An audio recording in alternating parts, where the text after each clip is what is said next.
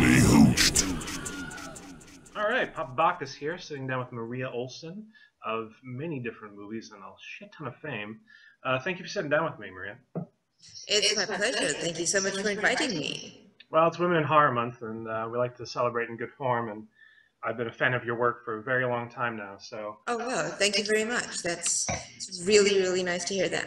I think the first thing I saw you in was... I have this association I probably shouldn't mention on camera, but Infestation Day 1. Oh, my! Yeah.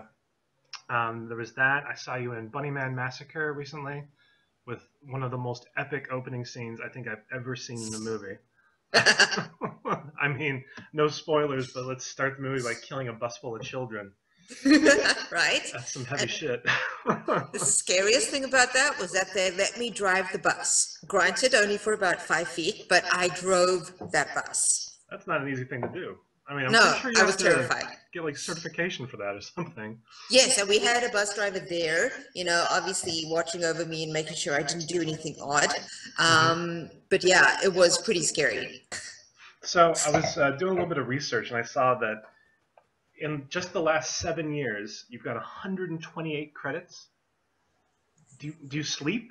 I mean, how do you get all that in? I get a lot of that in because I am a character actress, not a leading lady. So when I book a film, I have 1, 2, 3, 4, 5, maybe more days on it, which means I can fit 10 films if it's 1 day each in a month. Whereas the leading ladies who'll get 3 weeks, 4 weeks, 5 weeks on something will not be able to do that. Sure. So, yeah. And, sorry, yeah. I didn't mean to cut you off there. No problem. I was just going to say that's my story, and I'm sticking to it. All right. So what have you been working on recently? Anything you can tell us about? I shot 2 wonderful music videos, which I'm not yet allowed to speak about, but they should both be premiering over the next few weeks, and I will be posting links to them with great, amazing artists. I just shot scenes in Another Bleeding Lovery, which is a hilarious serial killer black comedy that I shot with Austin Sheely in Baltimore over last weekend, which was great fun. I love the city, got to see a bit of it. Shot my scenes. We had a wonderful day. Yeah, horror comedy is very hard to do. Oh yeah, it's one of the most difficult things, and when it falls flat on its face. But I think it's one of my favorite genres, actually. I would absolutely agree. I mean, it's one of those things where you have your bad horror movies that are so bad they're funny, but Yes. to be intentionally funny and not overdo it completely, very difficult. Yeah.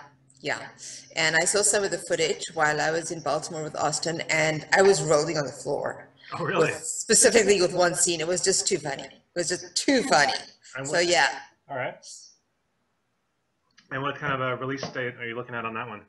Not sure on that yet. We will be wrapping in about 2. Austin and his wife Kirsten are actually going to Kenya for a year. She's writing a dissertation. So he's taking all his editing software, etc., with him, and he's going to be working on that while in Kenya. So we'll probably be looking at an early 2016.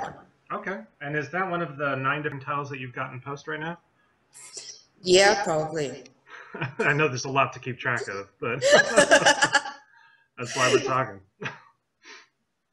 So, yes. So what's the project you're most excited about right now? I know I've heard of a couple. I don't want to mention anything without, giving anything away. But what are you most excited about? The one that is out there and available to be seen that I'm most excited about is obviously Starry Eyes. That is making a splash like nothing I've ever seen that I've been in. I've actually seen that movie. Everybody is amazed by it, as they should be, and especially as brilliant. It's beyond brilliant. And the whole film is just so different and so engaging and so funny and so scary and so, oh my God, what is she going to do with that dumbbell thing? Yeah. It's it really leaves, film. It's haunting. It really left me with a very lasting effect, Right. You're the casting director in that movie, right? I played the casting director, yes. Yeah, Actually, I have the honor of being I believe, the first cast member that was attached to that film, way back when it was just a short film and we were just saying, all right, we'll shoot it over a weekend. Yeah, I'll do that, Dennis. Thank you. And then it turned into this amazing thing. Wow. Yeah, I was really lucky to get into that one from the grassroots. Yeah. That's amazing. So, that accent, are you British? No, I'm South African, actually. South African. Oh, Yes. wow. Yeah, your Yes. IMDb bio is not very, doesn't go into great detail there. Well, I don't know who wrote it, and I've never had the time really to update it. Oh, So, okay. yeah. Well, they didn't know that you were from South Africa. All right, yeah, I'll put my South African accent back on, shall I? And you can hear it better. There we go. Wow. So, in South Africa, what got you into acting? Oh, I've been on stage since I was about 6 years old. First of all, with dancing shows. My mom put me into dance classes, and I had about 12 years of that. And then I moved into plays, musicals, straight plays, a bit of radio work in South Africa, not film, because I was very, very far away from the film centers of the country.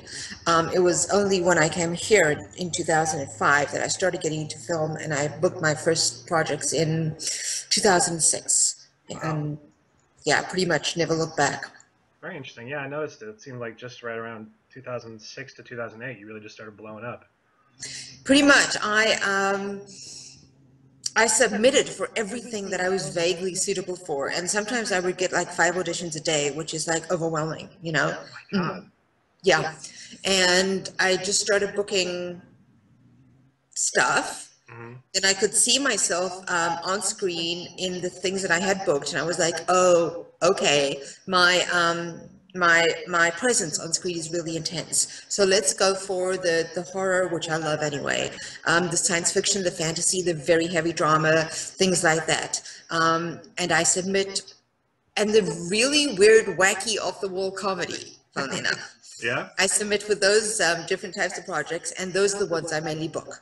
So yeah, find your niche and work on it. That's my advice. I think that you've certainly done it successfully. If anyone can take anything away from this, you are certainly someone worthy of emulation.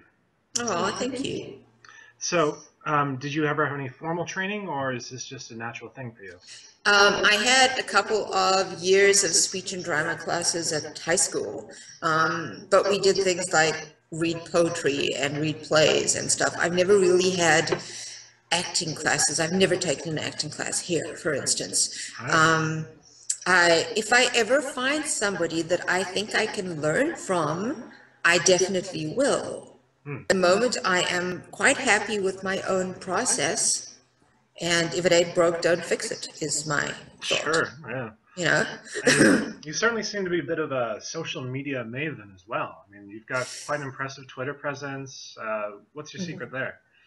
I sit at home a lot when I'm not shooting, and I'm online most of the time. And that's it. I like, yeah, I like getting things out there, but I won't say, like my IMDb page, look at my reel, look at my this, do this for me. I will say, have a look at this project, and 99 times out of 100, I won't even say, oh yeah, and I'm in it. I'll just say, watch this trailer, look at this website, have a look at this film. I like offering entertainment to people. I don't like asking people to do stuff for me. So it's more humble. You're not, selfishly motivated. Yes, I know I'm in the most look at me profession ever, but I'm not really into that. I'm into sharing work and supporting other people and just doing what I love, which is acting and directing and writing and producing. Fantastic. Yeah. It's really inspirational to finally get a chance to talk to you. I've certainly been following you for a while, so thank you for dropping by. Of course. Before we wrap up, is there anything else upcoming that our viewers should be aware of? Absolutely. Another film I co-produced, Reunion, which is a horror slash psych thriller, is in the final stages of post-production, and we should be out completely by April. We've already got distributors sniffing at our heels. It's looking beyond amazing, and I cannot wait for that to get out there. Really, I cannot. It's my biggest and most intense role so far. That and Gore Orphanage, which is up for the most anticipated title of 2015 through the Horror Society Awards. Oh, And there's still a really? couple days to vote for that, so everybody vote I have yes. to. You know what? I'll include that information in the article. Okay. Awesome. All right, Maria. Well, thank you for dropping by. Of course. Thank you again. This was such fun. All right. Cheers. Bye.